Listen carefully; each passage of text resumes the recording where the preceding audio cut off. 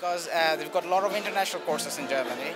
Bremen is one of the other city which offers you lots of courses in electronics engineering, which you have the right choice to choose the profile that you want to do for your future career. So you've got lots of options to choose. That was one of the most fabulous thing that I decided to come to Bremen.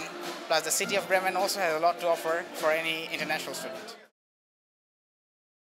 Mixing and working with an international group of people, with a bunch of people coming from all over the world and studying and looking for a common destination of Masters of Science in Electronics Engineering.